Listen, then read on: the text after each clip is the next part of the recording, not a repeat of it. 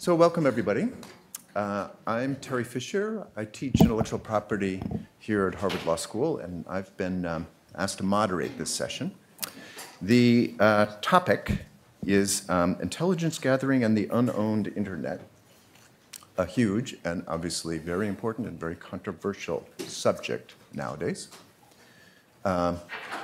In very caricatured form, the way in which this topic has emerged is that once upon a time, the internet was created by and used by scientists like my ex-brother-in-law, a neurophysiologist in San Francisco, to communicate with his colleagues in Cornell and Washington, D.C.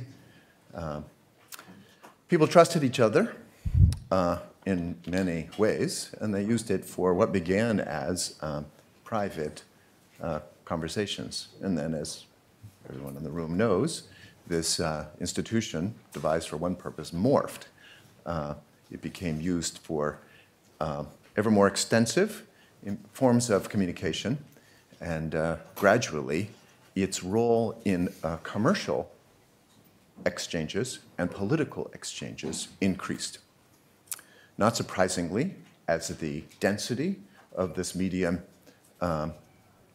grew, organizations interested in mining the extraordinary amount of information flowing through it also intensified. And those organizations included commercial businesses who can make more money by capitalizing on some of the information flowing through the system, and governments, which seek, among other things, to shield their citizens from terrorism or other forms of unacceptable behavior by locating threats before actions happen. This intensification of interest on the part of organizations, both commercial and political, has generated and continues to generate oscillations, efforts by the users of the system to deny access to their information to the organizations, and efforts by the organizations to increase their information gathering capabilities. And we have seen increasingly, in the last couple of years, explosions arising out of the friction between these groups. So we have here today a rather remarkable group of experts in this area, which does not include me. I know the least by far of anybody on the panel. But everybody else knows a lot about this field. Rather than devote scarce time to introducing them, I opted for circulating a handout which describes their backgrounds. So you have only to match their extraordinary biographies with their pictures. In terms of, I'm sorry? It's extra easy in my case. In terms of mechanics, here's what we're going to do. We have between now and 1:30, and we're going to end at 1:30 sharp to enable people to catch planes and teach classes and so forth. The bulk of the session will be conversational. So we'll begin with conversations between me and the panelists and among the panelists, and then we will gradually incorporate your questions and comments. You should be aware, the panelists should be aware, and the audience should be aware that the session is being recorded. It's not being webcast, so nobody's watching this live, but it will be available to the public later on. So that means necessarily, for better or worse, we are not observing here Chatham House rules. So if you speak, as I hope you will, you should recognize that your identity, given modern face recognition software, will reasonably quickly be matched up with the substance of what you have to say. Now, a last word about tone. Extraordinarily important issues are at stake in this field. People's lives, not just their fortunes, hang on the answers to some of the questions we'll be addressing today. That gives rise to appropriate deep seriousness in the discussion of these issues, but there is a line between seriousness and ad hominem attacks. And so let's try in our discussion to maintain a combination of seriousness and respect. Okay, so here's where I thought we might start. Yochai, could you identify one aspect of the current combination of technologies, social practices, and legal rules in this field that is undesirable? Say why, and propose a solution. You have 10 seconds. I've got it right here up my sleeve.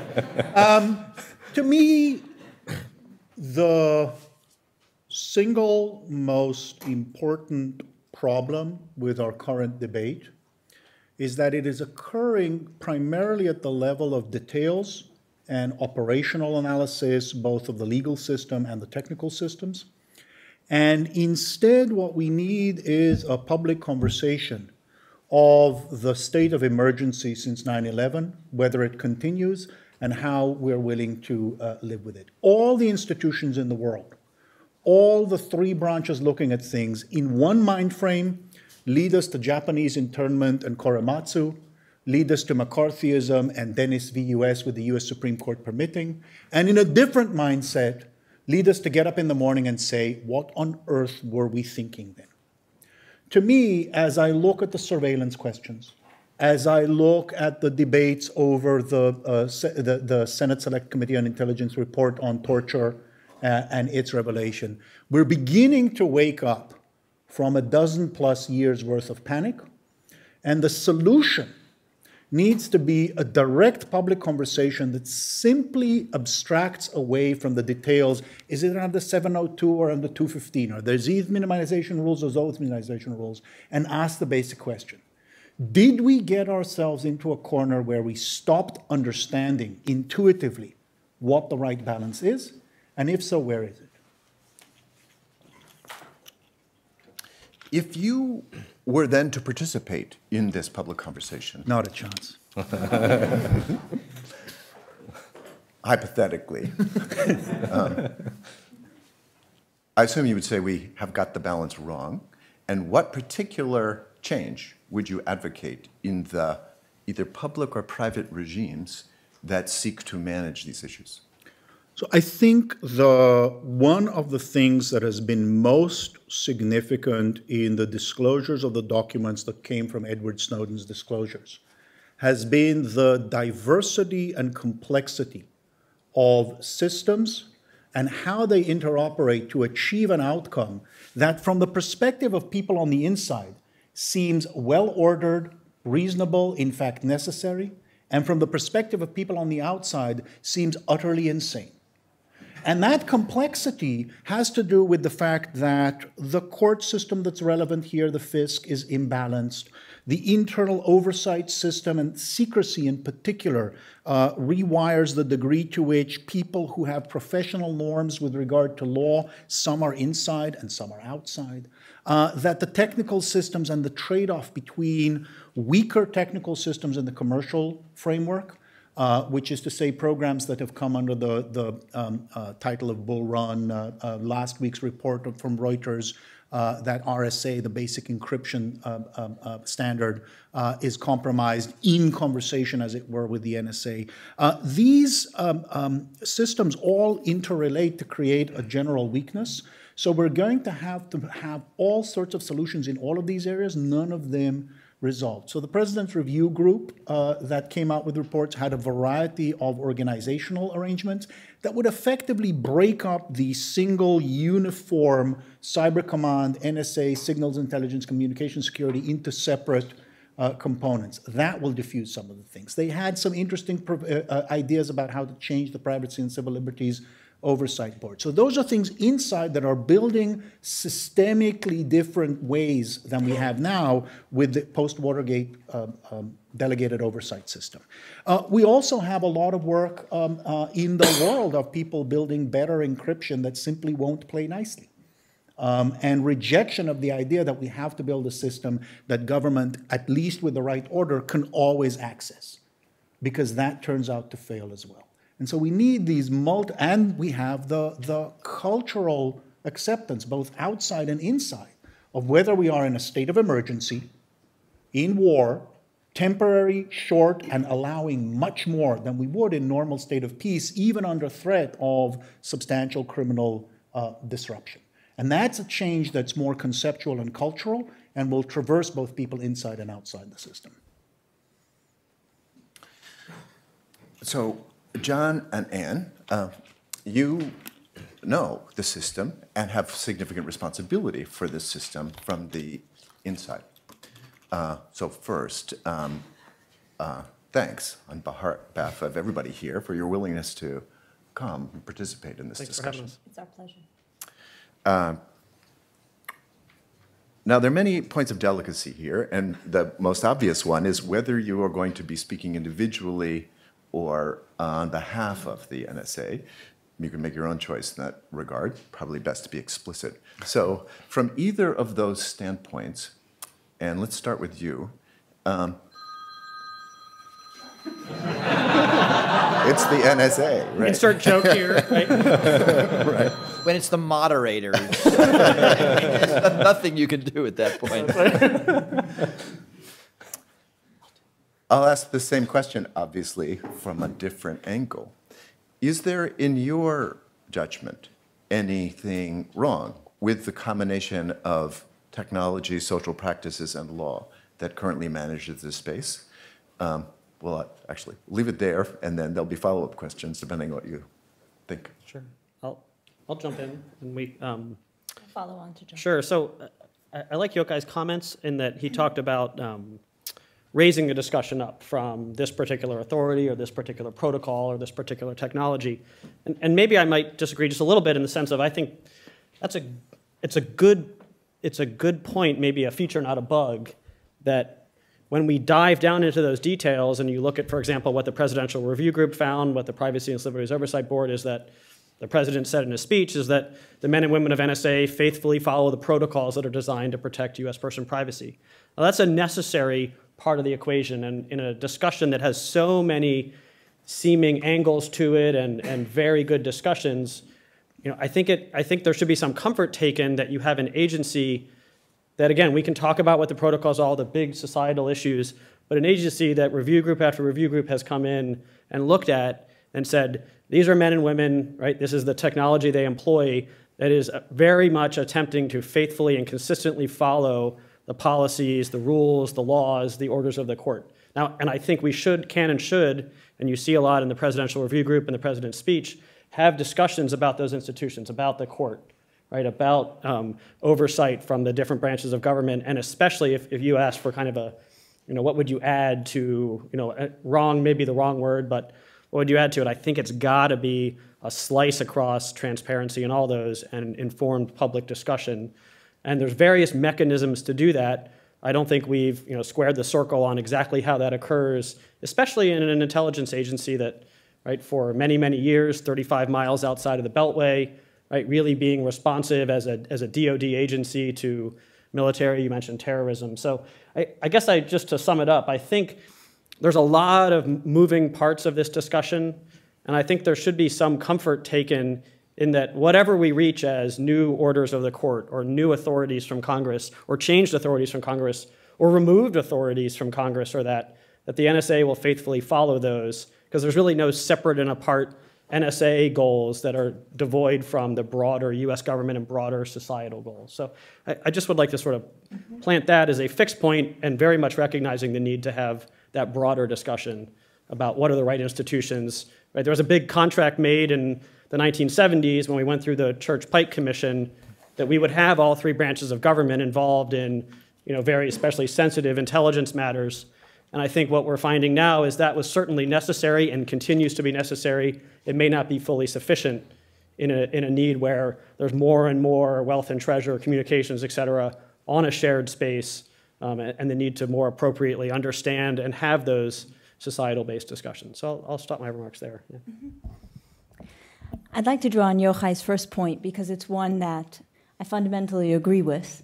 And that first point is that many of the programs that we are talking about here were developed following 9/11 in a direct response to the perceived failure of the intelligence community. So there was I'd encourage folks, I actually picked up and read over the weekend, there was a joint report of the Senate Select Committee and the House in February of 2002 after September 11th. And it was really fascinating to read them walk through what led to a number of the intelligence failures.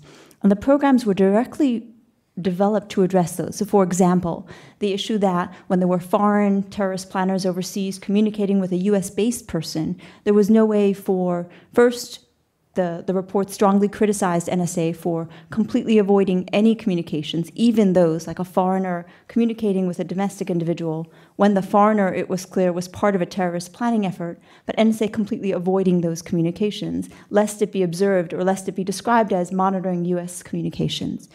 So the programs were put in place following 9/11 in direct response to that. And I fully agree with Yochai's point that, and picking up on John's point, NSA implements the programs that are passed by Congress, reviewed by the various other branches of government. That national level conversation to say, it's a decade later, what have we learned about the effectiveness of these different efforts?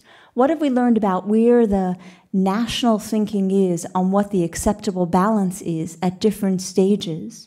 And then how do we then determine what as a country we believe that balance should be? That's a conversation that we do need to have. And I think one kind of exhibit A for all of us as citizens is one of the programs, the one that collects metadata on US to US communications, Section 215, that was continuously reauthorized by Congress, approved by the executive branch, et cetera. And it didn't generate that conversation. It was in a completely open manner. So I think as a citizenry, we ask ourselves, why not? And in a related piece to the question you asked about what would be appropriate measures, for example, I think what we're all seeing is heightened transparency, but transparency on both sides. So within the intelligence community, there's a lot of concern, for example, about arcs of instability across the Middle East, individuals traveling around the world gathering training and weapons, and what the impact will be for various transnational threats. That's one side of the discussion. The other side of the discussion is, how has technology advanced in the last decade? What's happening commercially? What's happened in terms of advances in just processing power, advances in data, and how data moves along? And getting an understanding of that, and then bringing the two together for an informed conversation to say, as a country, how does a country use those technologies to protect itself from various threats? And how does its citizenry think about that balance between the invasiveness of those technologies, the government use of technologies that may be widespread in a commercial world, where is the balance as a community? So I think that's exactly the conversation that needs to happen. It's one of the reasons that we're happy to be here and be a part of the discussion, because that informed debate needs information to help shape it.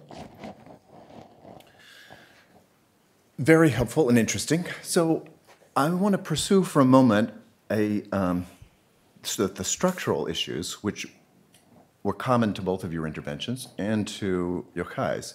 So if I understand, John, and your comments accurately, it would seem that you are advocating and saying we already have the following structure. Political branches, directly or indirectly, which include the president, executive arm, Congress, and the special court, which collectively set the authority of and limits on the authority of the NSA, which faithfully abides by all of the instructions. And then we have, or should have, a little bit of slippage here, transparency in the formulation of the instructions, but presumably not transparency in the execution of the instructions. The NSA, I'm guessing here, is not going to be in a position to reveal all of the information it gathers, certainly, and is unlikely to reveal all of the details of the mechanisms by which it's gathering.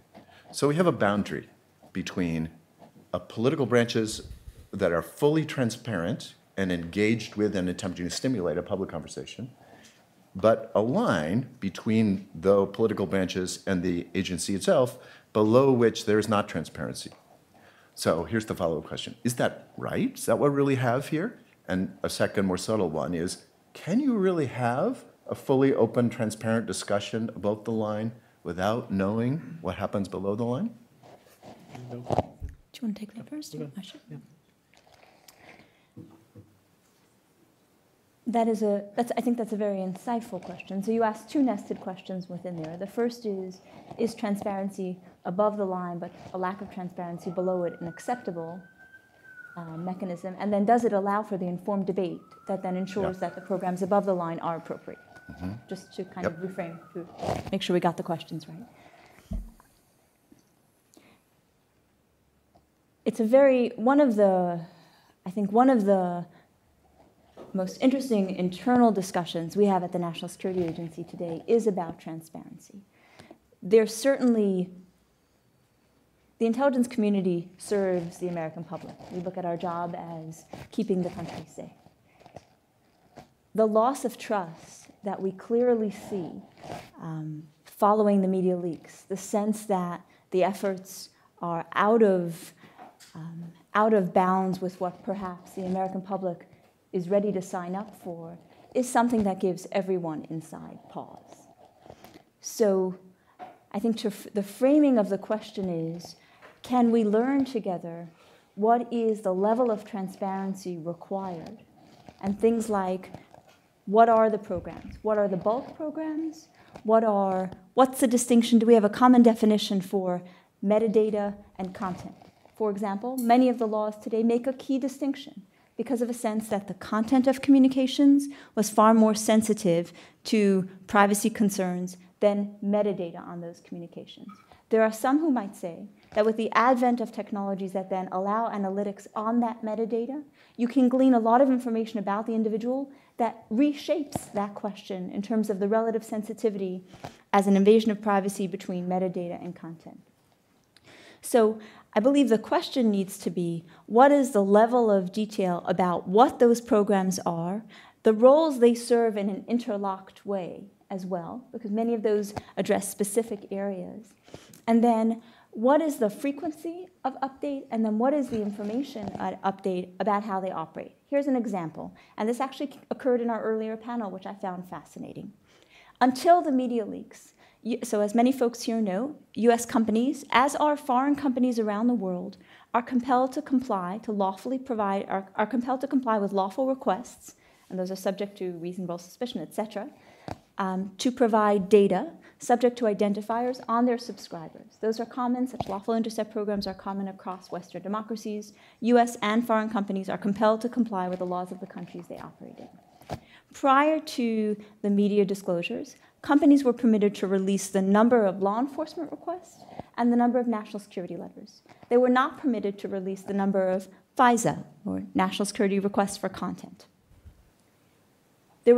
Following the media disclosures, many companies felt that there had been a loss of trust in users and a sense among their users of a desire to understand the scope of the number of requests. There was a lot of intergovernment communications and decisions to say, how do we get to where we satisfy the company's appropriate requests? And that was changed to now permit companies to release the number of Foreign Intelligence Surveillance Act, FISA, requests, because that then rounded out the full scope of government requests under the one particular program. Within the US government, that was both being responsive to companies' appropriate demands, but there was a sense that this added transparency in a way that was useful. Now is where the conversation needs to start to say, did it add sufficient transparency to give citizenry a sense of what these programs are, not only what they are in written law, but in practice, how they work? And then if not, with that in mind, what is required to allow for that level of transparency?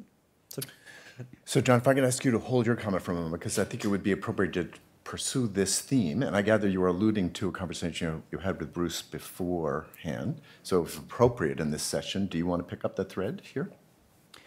Sure. I mean, what we're talking about is transparency, and it's a common thread, and I think there are many aspects to this. When I look at, actually, let me start talking about trust. Trust is inherently social, right? It's human. It is interpersonal, it's situational, it's fluid. And as human beings, we trust. This concept flows to trust of organizations, trust of systems, and it is still very much a human process. Like when I say I trust the cafeteria that I had lunch at, there's a whole lot of things I'm trusting, but that's being personified. And when we talk about trust in technology, what we generally mean is that technology does what we think it does. And this is where, and I actually use this term very exactly, this is where the NSA has poisoned the internet. That fundamentally, we believed that the technologies of security on the internet lived and fell on their merits. Not that they were perfect, not that they were immune from surveillance, but that they worked as we thought they did. And we learned through the Snowden documents that this is actually not the case. That the NSA could go, as we know they did, to Microsoft and say, change Skype to make it easier to surveil and don't tell your customers. That the FBI could go to LavaBit and say, give me the master key to every one of your users and don't tell them. And so when you look at some of these transparency, we're discussing about the transparency report. We looked up so we know that Verizon got an order to basically let the NSA spy on everybody, turn over everybody's data. So when we go to the transparency report for Verizon, the question is that one request or millions? We pulled up the transparency report and the number was a couple 100,000. So we know that that order is one number in that tally. So now we have transparency reports that don't actually reflect reality because they're a number of court orders, not number of individuals. And you know, as people being spied on, we don't count court orders, we count results. So when we look at how, I mean, and you were talking a lot about how should the NSA regain trust? And it's going to be through real transparency, knowing what's being done, and how do we get trust back on the internet is sort of knowing that deliberate subversion, not going in through the front door and saying, I have a reasonable suspicion on this person, therefore I want the data. We know that happens. It's the, I have no suspicion and I want everybody's data, or even worse, I haven't even got the suspicion yet, but I might have it later, so you need to fix your product so when I have suspicion, you can meet my demand for data. That as we step back from what we expect, right, articulable suspicion, you've got a telephone call, you've got a person, we want the data, to these more systemic changes, that's where the opacity gets more toxic. So that's a flavor of what we were talking about. And there's one final point. There's a really great article in The Atlantic appeared a couple of weeks ago, and the title is something like, Why Isn't the Fourth Amendment Secret? And the question asked, I think quite reasonably, the Fourth Amendment and the case law around it is a manual for criminals in how to evade the Fourth Amendment. The arguments we hear from national intelligence is we can't have these discussions at tactical level in the open because it gives the enemy information. Well, I think we've learned from the United States, the criminal case law, that in fact we can have a safe society, a robust criminal justice system with a lot more transparency. And the notion that the foreign terrorists are somehow an order of magnitude cleverer or able to parse legal decisions than domestic organized crime doesn't make sense. We're living in a world with much more transparency. We need to learn to do intelligence with much more transparency. I think it's possible. So a follow-up question, let's pursue this last criterion a little bit further. If I understand you correctly, you are suggesting that the standard governing how much the government in general, but the NSA in particular, has to demonstrate in order to be permitted to gather information should be a matter of public revolution, public discussion. So that issue, like the presence of the Fourth Amendment, should move into the zone of the transparent. Is there anything that the agency does that's appropriately below the line that you would say transparency need not and should not reach that far? Yes, and actually there's a really important distinction between espionage and surveillance. Traditional NSA mission was espionage, spying on foreign governments. That was necessarily a military task, that's necessarily a secret task. That mission changed with September 11th. When the president said, never again, that president gave the NSA, I think, an impossible task.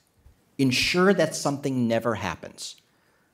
The only way you could possibly even remotely try to do that is to try to figure out everything that does happen, and that's when espionage moved to surveillance. When targeting a foreign government became, we have to look at everybody everywhere because the threat can be anybody anywhere.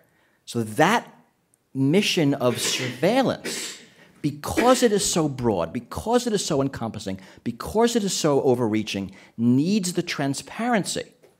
Then the traditional mission of espionage, I think, can do with much less transparency because it's intergovernment. What's the distinction between espionage and surveillance? Is it just foreigners versus domestic? No, it is government. It is targeted against government, against state actors, versus not targeted against any. The Verizon order to collect all of our information is not espionage. That's surveillance.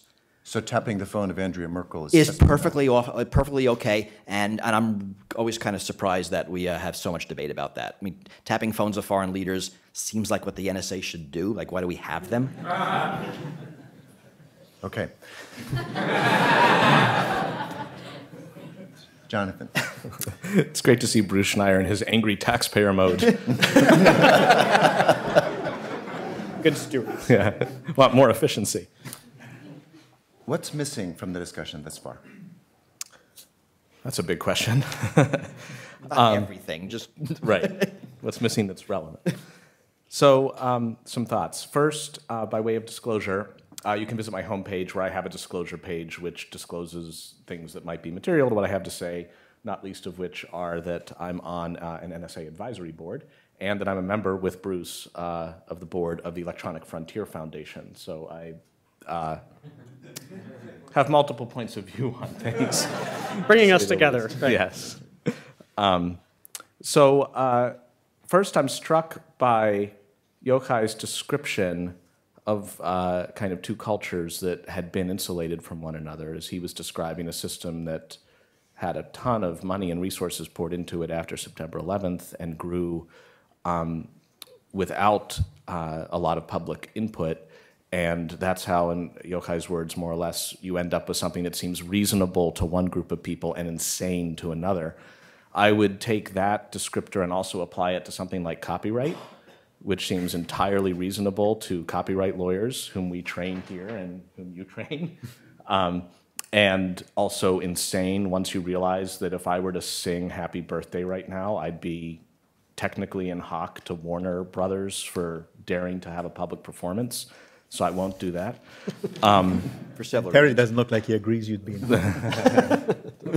Another panel. But, and I think it's all to the good, actually, for the pot to be stirred. We should be clear that it's probably being stirred among people who feel strongly and are thought leaders about it. I think the general public runs into copyright when they see a takedown on YouTube and wish it wasn't there, rather than having fully theorized ideas about how it should be. And so this is all to the good that it's being stirred and that different cultures are encountering one another right now. Another field that I borrow a little bit of an observation from is consumer privacy, where many of us, including me, wonder how consumers allow such intrusions into their privacy, and when asked by pollsters say they care about it, but then by behavior clearly don't. I think one lesson there is just it's really hard to set and forget, to think that the first time you use your browser you could specify 18 things about how your information should be shared, and then 3 years later everything is as you want it to be, that this is necessarily going to be iterative. And while it is kind of overdue to have a constitutional convention-style discussion about what the general principles should be, many of us are enough into the common law and into the case method that we know that we are going to have individual reactions to things, and maybe from that we'll build the principles, rather than once and for all trying to figure out the right balance between X and Y. All of this is against a backdrop of change in the past 10 years. Yochai has detailed what I think it was either he or Bruce at one time called the collective post-traumatic stress America has had after 9/11. That's one thing in play that may be receding a little bit now. Another thing in play is that the unowned internet you described in your introduction has come into the mainstream, and it is almost miraculous that it continues to function more or less well. I know internet engineers who still think of it as a pilot project that, you know, so far so good, but the jury's out as to whether the internet will ultimately work. And we're at a mode where it's prime time enough that you could see, at least collectively, cement getting poured that will harden as to what the technology permits or doesn't. So there's a lot, I think, of urgency right now about how fundamentally encryptable should our communications be. And there's a sense of if anybody tries to hold the quill too tightly on answering that question, there is suspicion about that entity. We had that play out in the law enforcement context in the early 90s with the Communications Assistance to Law Enforcement Act, which there was great skepticism about for many quarters, because it seemed like the cat was cheating the mouse by just declaring that by fiat, digital telephone networks had to be designed to be tappable more or less once the warrants were provided for at the press of a button. You didn't have to go to the trouble of sitting in a cramped truck with alligator clips out the back to the telephone pole near the person you wanted to listen to. One lesson I take from that is there maybe are some forms of surveillance that might ultimately be doable and should be doable, but there ought to at least be some sweat on the brow. You should have to really commit to doing it rather than having it be as casual as the push of a button. I think it's a very counterintuitive thought. If it's lawful, why shouldn't it be cheap? Lawful but expensive might be one path through this morass that we haven't thought about too much. And the other thing I just wanted to observe was there may be some ultimate reconciliation that we should seek between the kinds of surveillance, whether or not you call it espionage, that happen through the side window, that say there are certain circumstances that pretty much every government will recognize where whatever you can get is what's fair, because the person against whom you're collecting or the place where you're doing it all combine to mean it's fair game, it's spy versus spy. How much that should be the way it works versus the more law enforcement model of we have a certain process, then we serve an order. Maybe the order represents more than one kind of surveillance, but we should count it properly. That's sort of through the front door rather than the side window. As between the two, and I guess it's fair for some people to say I want neither, but as between the two, I guess I prefer, this is my law background, the front door to the side window. And in fact, to the extent we have seen what Yochai and Bruce have variously described as subversion or poisoning of internet standards and such, that, if it is a technique, is getting less and less useful now that the cat's out of the bag. And I would think that for the rest of 2014 and onward, it would make a lot of sense to try to figure out how to devise protocols that are exactly as secure as they purport to be, that don't have any surprises for people. This is like, you know what you're in for, and then let the game begin to see what you can surveil lawfully, knowing exactly how secure to the customer those technologies are. I'd love to get to a place where that's where we end up. So John, I deprived you of your response earlier on, so this would be, I think, an appropriate opportunity to end the first round of questioning. So feel free to respond to anything that's been said since you last spoke, but including... Yes, yes, no, no, yes, yes. Right. Well, that was it. Nicely done. Including Jonathan's last point, which I take it would be centered on a truth in advertising principle. So as we have truth in advertising vis-a-vis tools and practices, we're all set. Great. So maybe to rewind a little bit to your first question, which was kind of the macro level description of there being an above the line and below the line concept. And I think at a macro level that works. This can be transparent. This may have to be non-transparent. And actually, I think if you look at the documents that the government has declassified, the specific procedures, those implementation, the actual implementation procedures of how it's all supposed to work, those are largely all now above the line. And I think that's the proper place for those to be.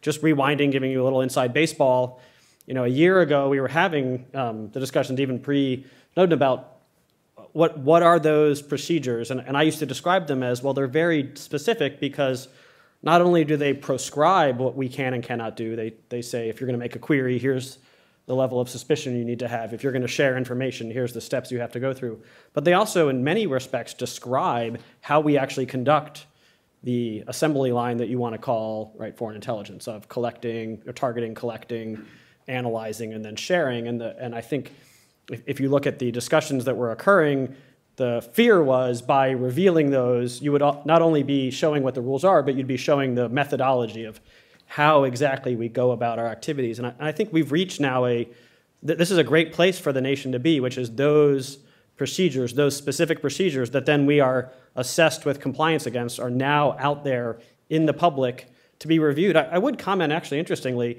they have not gotten a lot of press and study, if I were to just take a little push, because I think, partly I would very much agree with Yochai, which is we are, I naturally, as a compliance person, it warms my heart to see people down in the weeds in the sense of that's where I live. But again, if you're just down in the trees, you're missing a larger forest discussion. And so, but I would just point out, I think that it's a great place for it's a tough place for the nation to be here, but there are policies that have already been modified. Even the 215 program, the one that Ann brought up, the telephony metadata program, has already gone through changes. It will go through more changes. And it's a nice place to know that when those policy and laws change, that the implementation of those will change with them, and that we're very much committed to that. Am I right on one point here is that you also agree, not just with Yochai, but with Bruce, namely that you are, with the aspect of Bruce's conversation, presumably not the reference to poison, but the reference to we need not fear terrorists more than we fear bank robbers. Specifically, we can be as transparent concerning the criteria we are using with respect to terrorists as we do with the Fourth Amendment vis-a-vis bank robbers? Got it. Is that directed to me? Yeah. So I maybe you asked us to cabin our comments. I'm not sure there's a uniquely NSA position to that, so I'll speak just how I would approach that. Okay. And I think Bruce makes a good point of, obviously, in other concepts and other areas, we've revealed capabilities and what the laws are in a more transparent way and work around them. I maybe would think, and I think Bruce has an interesting distinction between espionage and surveillance. I guess my question would be, where, for example, does terrorism fit in those two buckets?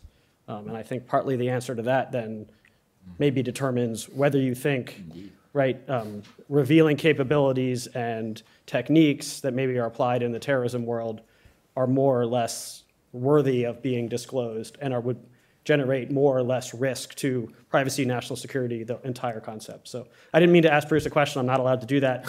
As a compliance person, I don't want to do that. But I do think that where you put terrorism in espionage or surveillance, as Bruce has characterized it, to some degree guides your answer to that. And Yochai answered that when we started, because that's where fear comes in. That if we are living in the world of fear, terrorism becomes this, and this is the crazy word that was used, an existential threat against our country. I mean, it's just insane to say it, but people said it all the time. If you have that notion, then of course terrorism flows into national security, and doesn't flow into normal time crime fighting. But 20 years ago, it flowed into normal time crime fighting much more. So we, as a nation, need to decide. We know how to deal with normal time. We have normal rules. We know how to deal with exceptional time. It just seems crazy that we've decided that for the rest of our civilization's existence, it is special time because of this change in technology. Right? So the terrorism showed up, and the question is, which norms did it get? Did it get the norms of national security? Or did it get the norms of crime fighting? And right now, it has the norms of national security, and that seems to be toxic, that it really needs the more normal norms. Okay, that's a provocative note to end on. So let's turn to the audience. We have, to repeat, 40 minutes. So when you speak, please identify yourself. Sir. You could lie, though, if you want. Because are we going to use microphones here for the recording purposes? Okay, then hang on just a second. This gentleman here would like to speak. Hello, my name is Eric Skays, really. In the discussion of transparency and formulation of policy versus transparency in the execution of policy, where does the role of detecting and correcting failures in execution occur? Because we know all systems fail at various times for various reasons. How transparent should that be transparent? What is the policy and what are the methods for dealing with failure? We think that's you. I think from a compliance perspective. Yeah, well, I guess, I mean, there's been a lot out from the leaks, and we've also published a number of documents describing both compliance and non-compliance and the mechanisms to detect and correct those. And we actually had some of that discussion in the prior area about the roles of inspector generals, the roles of internal accountability systems.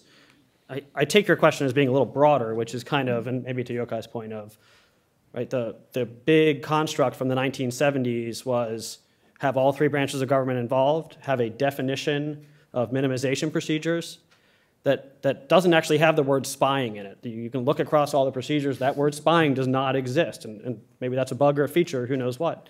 But it describes the balance and the achievement of privacy and national security, how to think about that.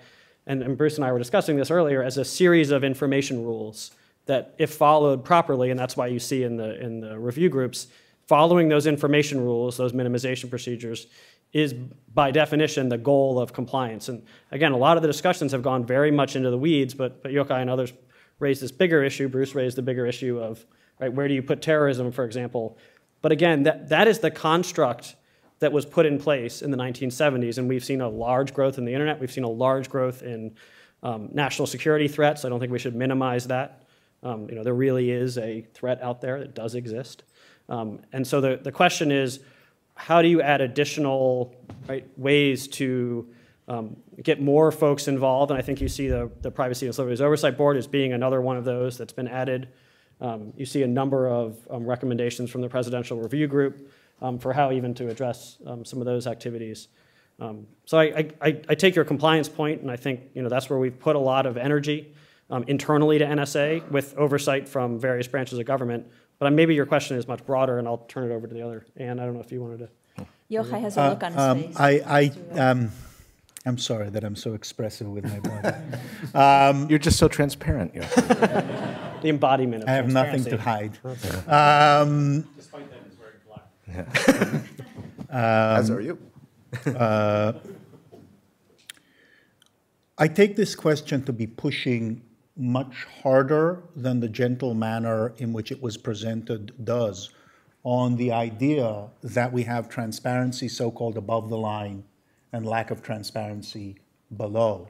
And I think one of the things that has been so powerful in both the Snowden disclosures and the declassified materials in response to the Snowden disclosures is the systematic failure of the post-Watergate delegated oversight system.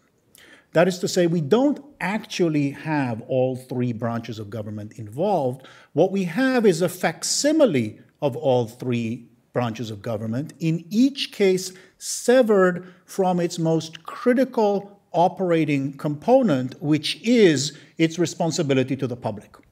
So we have an executive highly segmented internally, and we saw beautifully in the description of the 5 inspectors general study of the presidential surveillance program that ran from 2001 to 2007, how secrecy is used to carve out within OLC who gets to look at it for the first 2 years so that the professional norms can't be applied. How secrecy is used to carve out the presiding judge of the FISC so that only she gets to see it and approve in differential opinions in one context, and the rest of the FISC is only brought in after the leaks from Tam and Tice and Klein in late 2005, 2006 forced the issue on the table. We saw then later on in the opinions from 2009, the opinions from 2011, that well-intentioned, conscientious actors within the NSA trying to comply nonetheless encounter judges who say, for 3 years you haven't been doing anything that you said you were doing. The program never operated according to the way that we said it. So I think that the idea that we have transparency above the line because we have a notional, I'll borrow from Bruce's idea of security theater, we have oversight theater with facsimiles of the 3 branches. But it's not at all clear to me that what we've seen is actual above-the-line transparent oversight and then below-the-line lack of transparency. So I'd like to make a distinction. I think, Yochai, you're making 2 points nested within there that perhaps if we pick apart, we can make some insightful thoughts there.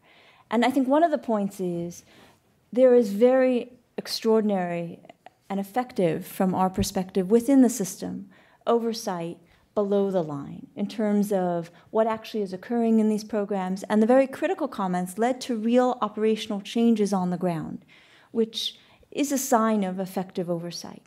I think where our current system, at least from my perspective, falls short is, so the initial set of laws that followed 9/11 and the various programs that went there, those were generally reauthorized. With full transparency, those were open hearings, etc.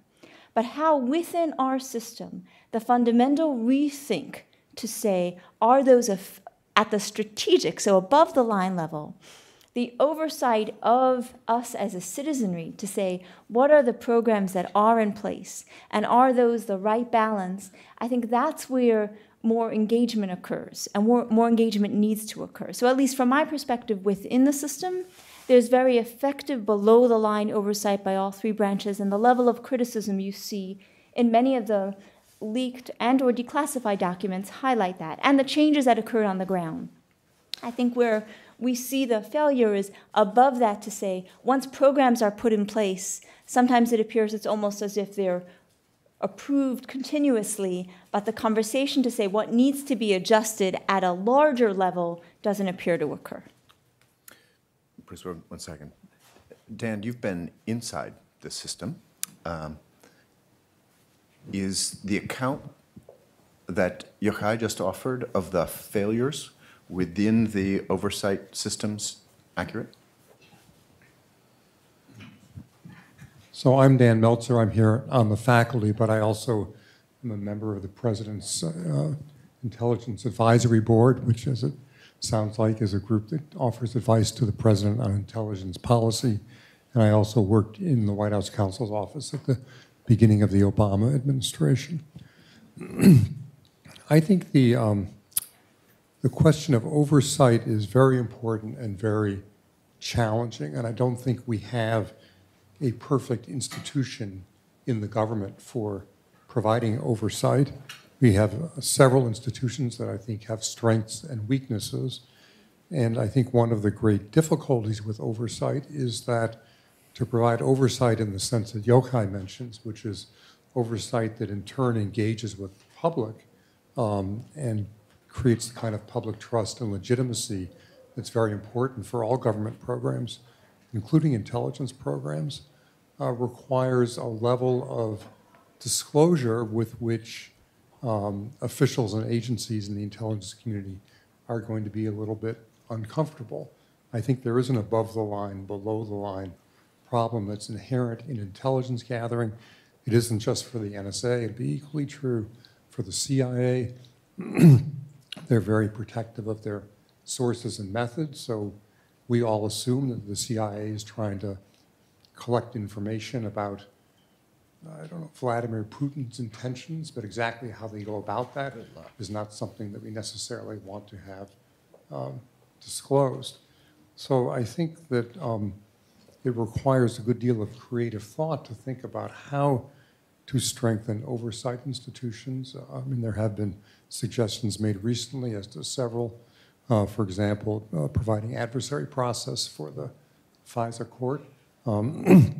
That doesn't mean that the court is going to be the answer to all problems, but it's one example of how you could tweak one oversight body to try to improve it. There is also a certain amount of oversight within the executive branch. John could speak to this much more effectively than I can, but when there are, as there occasionally are, operational difficulties in the way that an agency like NSA is going about particular programs, and the court doesn't think that the agency has understood what the directives were, the Justice Department is involved in auditing and overseeing those programs. There's self-reporting from within the agency, and so there is a certain amount of self-correction that comes from within the executive branch. But again, no system is foolproof. Bruce, did you want to follow up? Yeah, but very quickly. I think there's two kinds of oversight that are being conflated here, and it's important to separate them. There's the oversight of, are we following the rules? And a lot of what we're hearing about are the NSA's procedure for following the rules as the NSA sees them. And that's, I mean, all very good, I think very important. The other kind of oversight is, are these the right rules? It's very different. I mean, how are we interpreting the laws to make the rules? And that's what Yochai is talking about when he's talking about the failures. I mean, I don't think it's we really can't say that Congress approved the Patriot Act, therefore, when you have Representative Stensenbrenner, who wrote the thing, look at the Snowden disclosures and say, I didn't mean that. That you need the tactical information, the below the line, to inform the above the line, because you've got this translation step between the laws to the rules to the execution. So separating them and seeing the interplay, I think, is critical in understanding how oversight works, how it fails, and how to make it succeed. Someone on this side. Yes.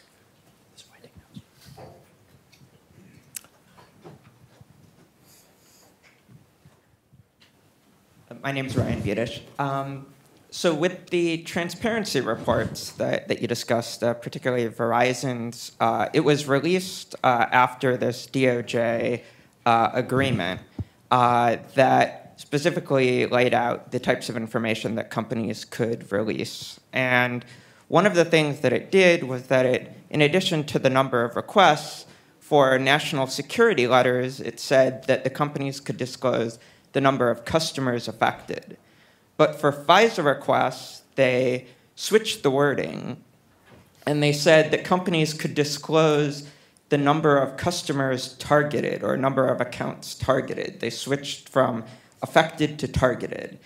And the which serves, for 215, if you're not targeting anyone, then you get a 0 there. So it seems to me that the purpose of that legal wording switch was, in a sense, to disguise the existence or the size of the 215 data collection. But maybe there was some operational reason for this. And so my question is, as trying to be a critical citizen thinking about these things, how are we supposed to distinguish between the times when legal word games are played in order to hide legitimate operational secrets versus the times when they're being used to hide the existence of things that the NSA just thinks people wouldn't like to know and would want to reform or change if they knew about them? So I think that's a good question. I'll take a first pass at that. First, the changes in terms of information that could be shared was made in direct response to the web services companies, some of the public statements they made, really pressing the government to allow them to be more transparent with the number of requests because of a sense that both a large number of their users are foreign users and also a deep sense of a loss of user trust. So that's what prompted the government's review and really pressing itself to think, could that request be satisfied? I don't know, answering candidly, I don't know in terms of how that was considered for national security letters. A lot of the requests had been very focused on FISA because heretofore the companies had not been permitted to share anything about FISA requests that they received. So I just don't know the answer to that intermediate question. From the perspective, speaking, you said to make a distinction, speaking on behalf of NSA, there's a real desire to be more transparent. There's also a recognition that there's a greater need for transparency. One thing that the US has uniquely is a tech sector. So whereas virtually every Western democracy has programs like these, compelling providers to share information on users, following a period of course, making proof that it's required, et cetera. What's unique about the US is that the tech sector has been a driver of our economy and is a key driver of innovation. So as a result, there's a real desire to consider that this is a shared space and to really make whatever decisions are required to allow companies to be as transparent as they would like to be to regain their users' trust. Jonathan, I want to step back to one theme that Bruce raised that, if I understood him correctly, is inconsistent with your suggestion at the end of your comments. So in particular, Bruce seemed to suggest that, at a minimum, selective revelations concerning actual surveillance practices, in other words, disclosure of stuff, operational details, through Snowden or whatever, is necessary to make effective the willingness of the agency to abide by the rules that are dictated by the ostensibly oversight organizations. And therefore, truth in advertising concerning the efficacy of tools is not enough. Is that right?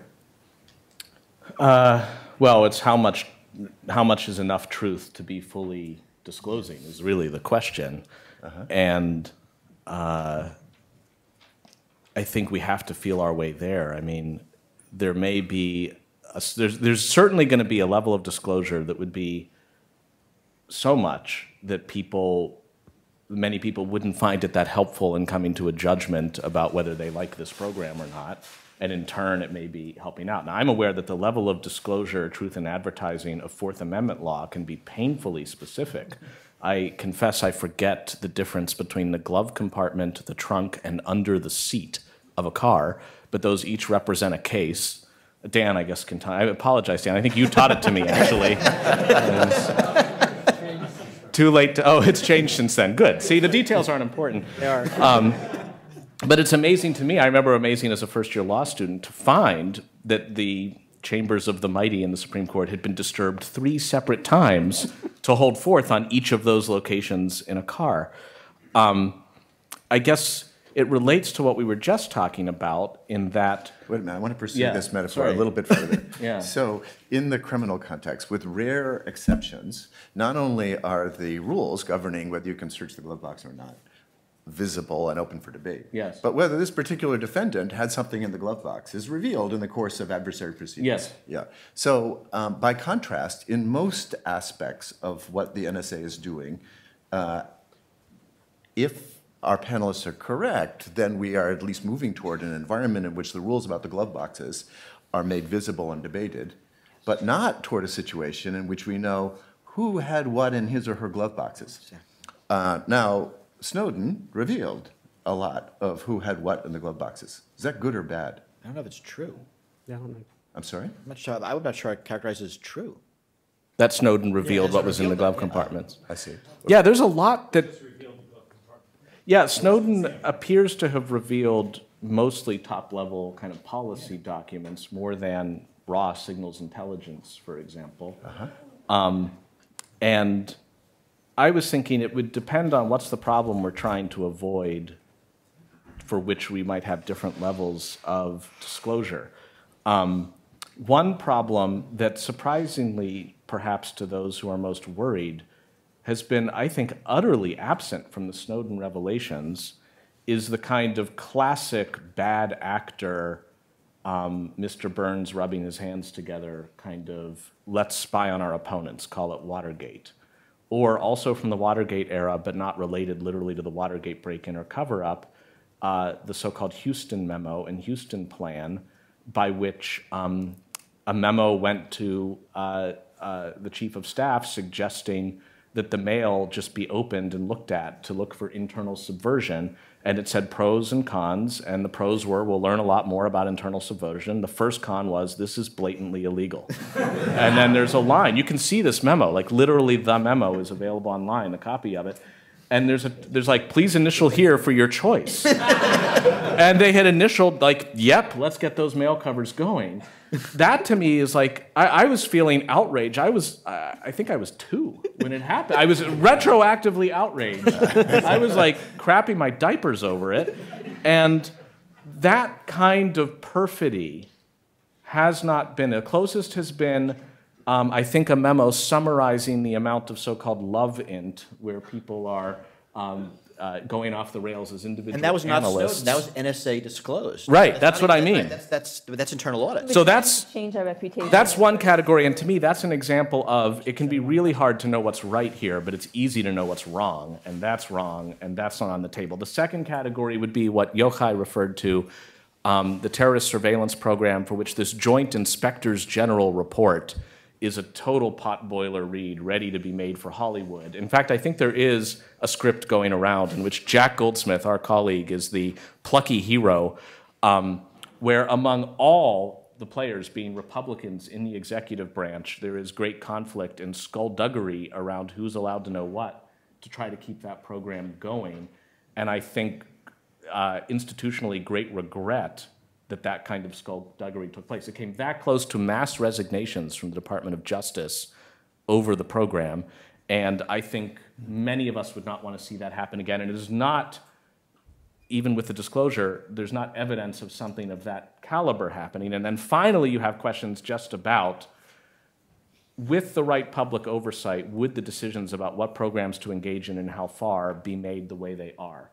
And that, I think, does augur for more oversight, but probably less of the operational detail and more otherwise.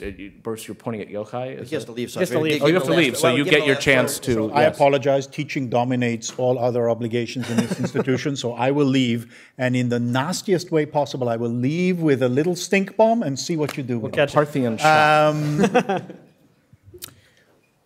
Bulk. Right. You distinguished, Bruce, between espionage and surveillance, and between criminal and military.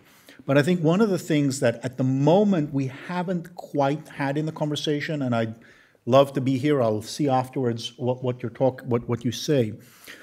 Bulk surveillance is a fundamentally different problem, both from the perspective of the normative implications of knowing that you live in society where, in principle, everything you do might be recorded and stored, particularly on the background of a family of very vague and punitive laws, including the various terrorism-related and Espionage Act-related laws vis-a-vis particularly weak populations, be it Muslims or be it critics of the national security system, a Computer Fraud and Abuse Act, which is extremely punitive and extremely vague for people who are activists and activists, and the broad definition of terrorism for various subversive activists, as we saw in the DOJ's Inspector General's report on surveillance of domestic political groups, which is much older and not related.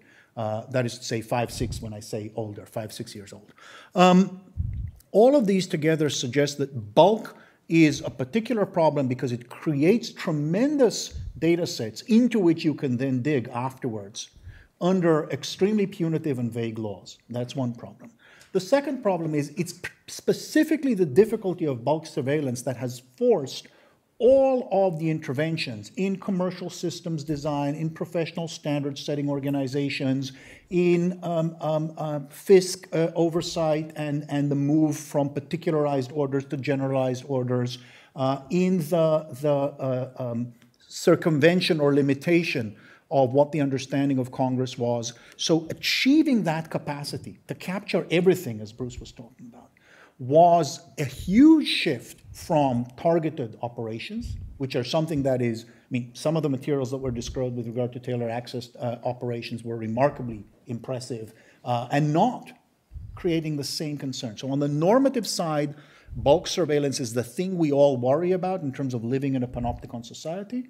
And also because of its technical and legal newness is what drove the subversion of all of the other systems, the commercial, the technical, the legal, the social norms. And so the question is, to what extent is that question susceptible to being on the table? Can we go back, can we put that particular demon back into the box? Not in the very, very, very narrow way that the president did with regard to 215, of basically saying, you keep the data and we'll come look for it. But in terms of saying it imposes too high a cost on too many systems to continue. We'll continue to focus on searching based on suspicion. I'll watch your answer. I apologize for leaving this. I'll jump in. So again, the discussion, the first revelation, right, was the 215 program, which we would all describe as a bulk, right, lots of metadata. You know, Yochai asked, is it going to be put on the table? It very much is on the table. The broader discussion about bulk collection. And so I just want to walk through a few things that have happened in the past couple months.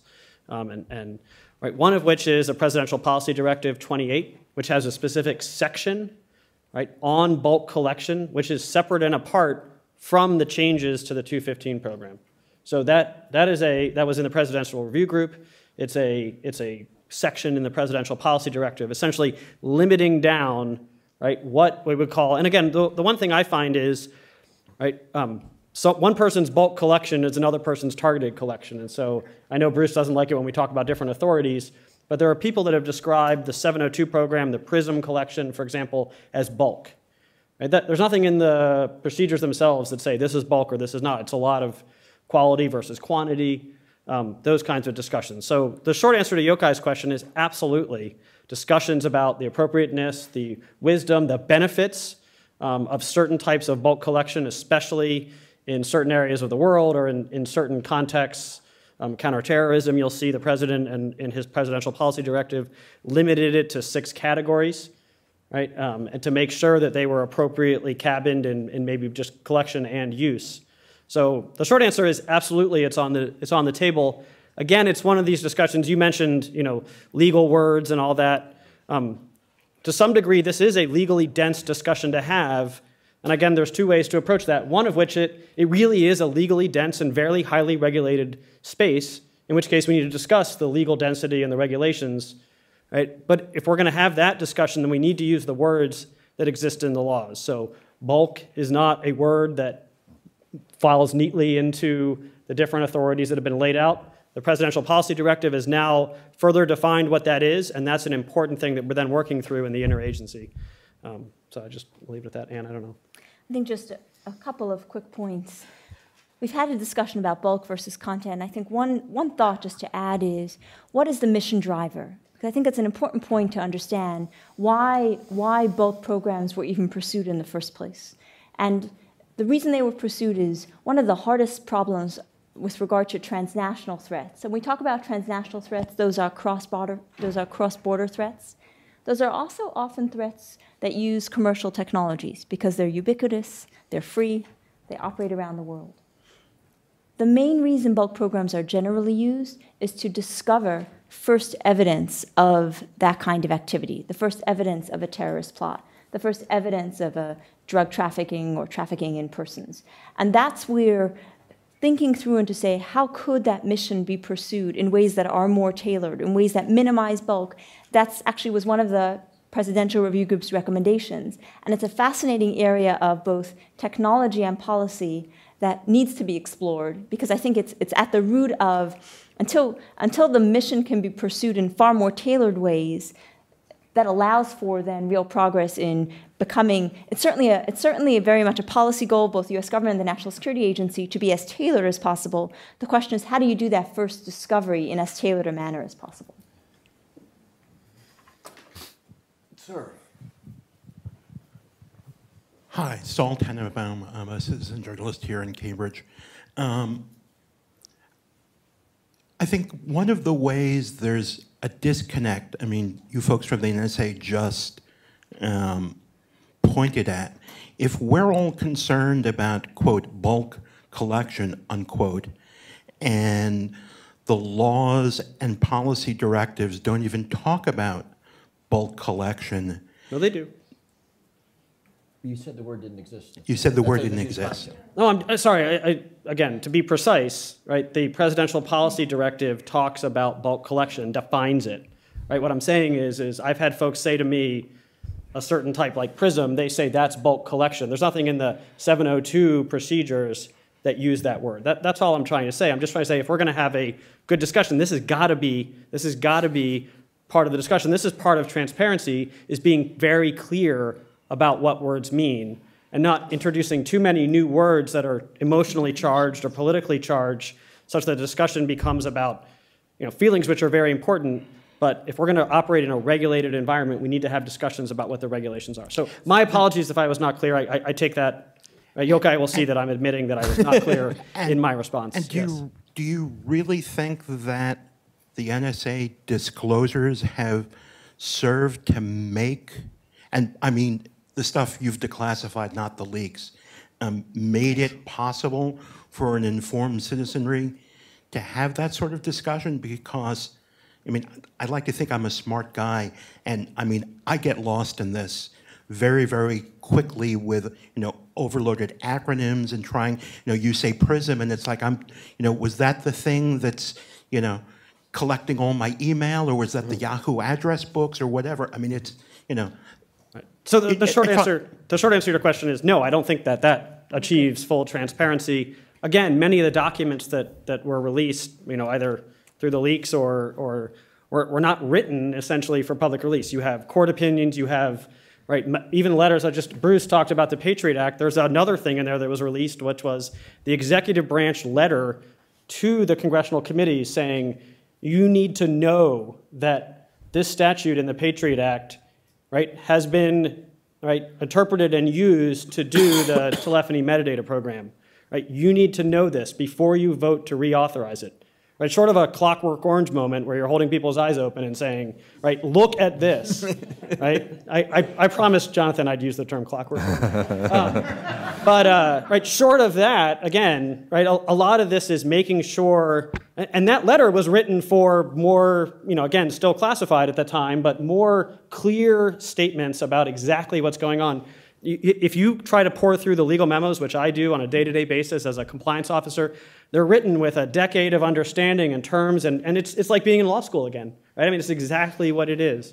There's a common law that's developed, there's a written law, there's policies, there's definitions, there's representations that have been made over the course of years. And so the short answer is no, I don't believe that even 2,000 pages of declassified, partially redacted, and you're always wondering what's behind that 3-letter black spot, or maybe it's 5, and you're trying to figure out what the difference is. 5 would be my name. That's 5, right? Those kinds of things. No one I think believes that's the end all and be all of transparency. And so the real issue is figuring out going forward, how do you maybe write those opinions? I mean, I've seen the Foreign Intelligence Surveillance Court put opinions on the public web almost faster than sometimes they come through our internal channels, because they recognize that some of their things they're dealing with, for example, preservation orders. It's really important for that kind of transparency to be immediate, and you can see a change in how those are written such that they're more kind of available. Consumable. Because that's the disconnect. I mean, you talk a lot in authorities and policy. The public debate doesn't happen at a legal level. It happens at those feelings and emotions and charged words. Absolutely. And that's where the public has to have the debate. The public cannot talk about this directive and that law and that authority, because even people who follow the issue, who are not being paid to be in the minutia, are going to be lost. We have to have this debate on, is this the right thing, what we want to do? And it's hard, but we got to pull you guys out of the noise, I mean, you being the NSA, you being the administration, into this more vernacular? I would, violently agree, I would say. Yeah. Sir, you've had your hand up for quite a while. Wait, hang on just a second with the microphone. I appreciate Jonathan referring to the lack of malevolence that appears to be in these revelations, but there was one revelation that struck me as extremely malevolent, which was what was called parallel construction, where the NSA is collecting data supposedly about national security and terrorism, but they find something about drug dealers. They hand that off to prosecutors. The prosecutors can't use that evidence because it was violated the Fourth Amendment the way it was collected, so they won't fabricate new evidence that can be used in place of the inadmissible evidence. That strikes me as like breaking all kinds of proper boundaries in the way the government is supposed to work. And how can the NSA defend that? Do you want to respond? Not to the last point. I'll be curious to find out. But I've actually tried a little bit to get to the bottom of that, because when I saw the initial reports and kind of my Ralph Nader in this area, my person who, if Ralph Nader is happy, I guess the car is safe, that's Nancy Gertner. And Nancy Gertner was quoted, former Judge Gertner, as saying, "This greatly troubles me." If indeed it involves the fabrication of evidence, the bus stops here. Like, that's just, we can't have Santa's workshop making evidence up to cover the trail of something. And if that's what's going on, I am with you in outrage. I don't think that's what's going on, and we'll hear for a moment maybe from a more authoritative source than I. But let me just put it to you this way as a hypothetical, and we'll find out if this is closer to the truth. If it turns out that as the result of stuff collected lawfully, and perhaps later the policy will be changed with more transparency, but it's collected lawfully, let's presume that for a moment, there is incidentally within it evidence of a crime, let's suppose we care about. So it's a crime that's of violence and et cetera, that's maybe in the planning stage or about to be uncovered. If that gets passed along to law enforcement, saying, you might want to stand on this street corner and just watch at 2 p.m. today because something bad is about to happen, perhaps.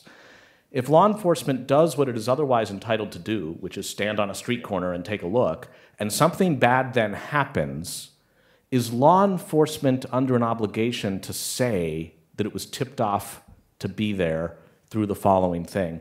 That seems like a more complicated, less outrage-laden question to me than the fabrication of evidence to cover up something else. At the very least, we should agree that if there's evidence being brought for a grand jury or for a warrant or into a trial, certainly in the latter two examples, there needs to be a right by the defendant to confront it. I'm hoping I'm making Dan Meltzer at least not outraged, if not proud, with my recollection of Crim Pro. And so we should see if we can get more about what is the reality there. At least if it amounts to something lawfully collected, it's as if it's in plain view, you may not owe something. It's notable to me that we have started to see in the past couple months the executive branch, and what I think is a new thing, starting to notify defendants that certain evidence possibly used along those steps of the way, rather than telling police when to stand on the corner, has been brought to bear. And that's a new policy, and I'll be very curious to see its meaning. So that's kind of point three. So, point one, just to be clear, NSA is not a law enforcement agency. So if your question is about law enforcement use of information in criminal proceedings, that question is sort of best addressed straight to law enforcement.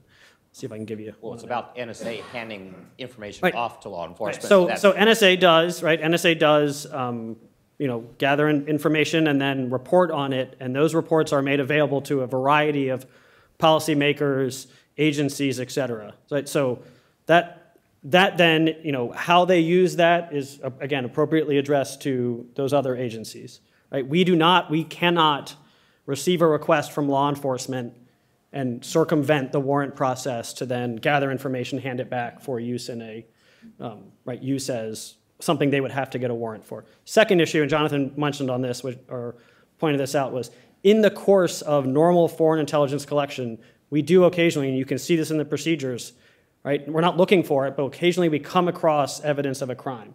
And there are procedures to go up through our Office of General Counsel to hand it over to the Department of Justice to then appropriately handle that. So it doesn't happen as much as people would imagine just because we're not looking for crimes. We're looking for foreign intelligence to inform policymakers. The third then is there has been a lot of discussion and some changes in notification from the law enforcement side of defendants about certain types of information. You get the whole derived from thing, but that's got to be a Justice, FBI type answer.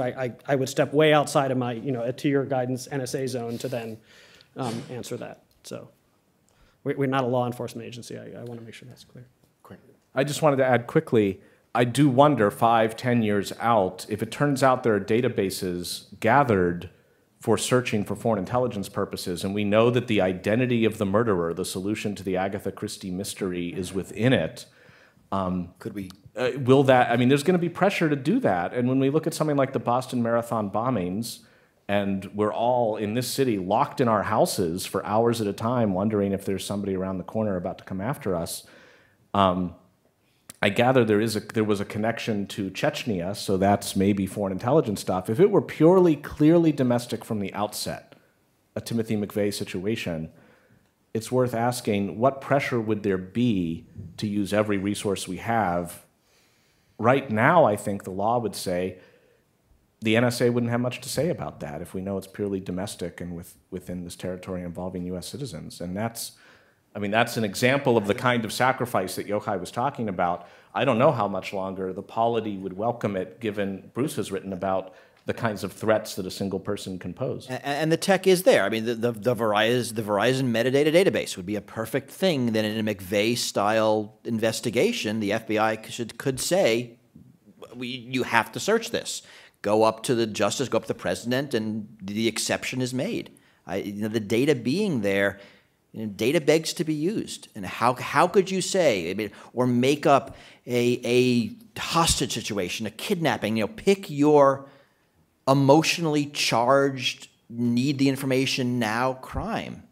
And I just don't think we could restrain ourselves. But actually, we have restrained ourselves, and I think the good point is we're now having a discussion, yes, right, before we get to that moment that you're worried about. So for 5+ years, we've restrained ourselves. And again, it's a difficult discussion, and I very much take your point that discussing in the details and versus the more macro level is a chasm we have to cross. And I think that's probably the nugget I think we all need to take away. And we have the other side too. The defendant saying, I'm innocent of this crime, this murder, and the NSA database can exonerate me. Please produce my phone conversation where I'm exonerated. My metadata, because that will declare me innocent. How can we as a moral society not do that? Somebody sent in one. And you said we didn't no, do it. Yeah. Which is mean. It's really mean. Right. Okay. We are at the witching hour. On that note, right? Yeah, so one more note. We've covered a lot of ground. There's been a great deal, appropriately, of disagreement, but also a surprising amount of convergence. And there at least seems to be consensus on 2 points. First, that public discussion of these issues is essential, and that it has to be conducted in terms that is accessible to the public at large. That's challenging because it means oscillating between the law and the language accessible to non-lawyers. I would add a third that characteristic of the conversation we need to continue to have, which is that has to be engaged in before public sentiment rotates inadvertently to match social practice. The long-term hazard in this area is that we grow accustomed to an environment, Yochai would describe it as the panopticon society, that alters our understanding of the proper balance between privacy, autonomy on one side, and security on the other. So these conversations have to be had, or should be had, before that adaptation occurs. It might be too late. So our hope, my hope anyway, is that this session has contributed and will, through the recording, contribute to conversations of that sort. Please join me in thanking our panelists.